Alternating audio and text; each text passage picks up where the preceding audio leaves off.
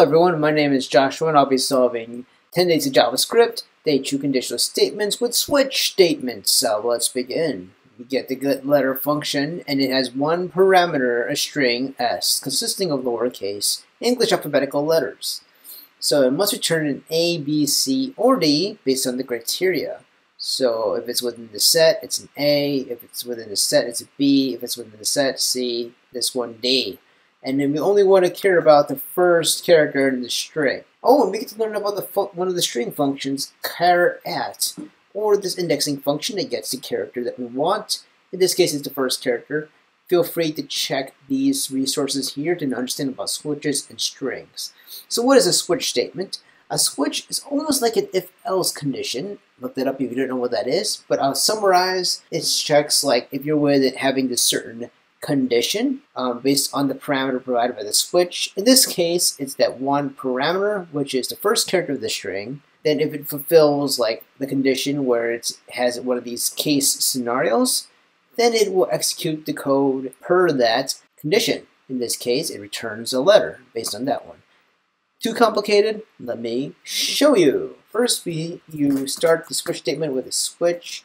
It has enclosed in curly brackets separate cases. For example, we want to start with the A, E, I, O, U. Alright, and here we have the letter S. But since we want only the first character, we do s.char_act. And since the indexing starts from position 0, then goes on, the first position is going to start with the position 0. That's the first character of the letter. Now, we assign it. If it's one of these cases, A, E, I, O, U, we return A. In this case, just to make sure that you guys can understand what's going on, the letter here is going to be A, just like that. Now oh wait, is it lowercase or uppercase? Okay, uppercase, good. Now you might be wondering, okay, but why didn't I just define a letter in each of these brackets? I mean, isn't that how you're supposed to do that? To make sure that if it fulfills this condition, then it should pass it as such, like this for each part? Well, kind of, but here's how switch statements work. So the only way you can stop it from executing code if it fulfills a condition is with a break statement. So let's just say that this s.char_at is an A.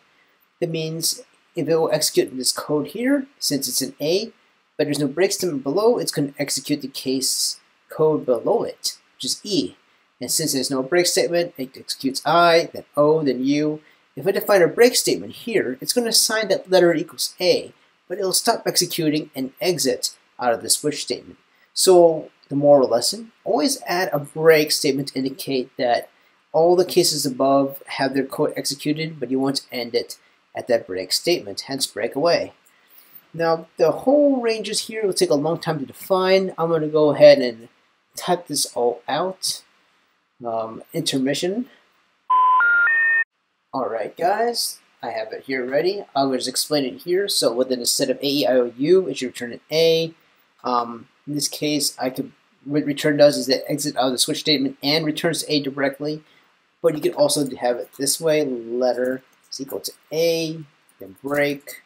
Then I can do it here, letter equals B. For the set of, if it's one of the conditions right here, it fulfills it, it executes starting at that case down below until it reaches a break. I can do it like that. Same thing here.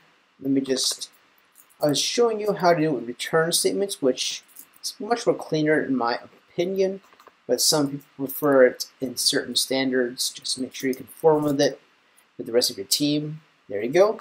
Now if I run this, it should pass. Great, now I submit code. Awesome. Alright guys, I hope you like this content, and if you do, based on your DNA, I'm going to put your DNA into a machine that it will take not just the first, but the second character as well, and if it follows a certain criteria via some switch statements, it's going to tell you whether you're going to live for a long life, 150 years, or a short. Okay, that was kind of random, and probably not a good joke. Someone awkwardly moved my mouse to the stop recording sign.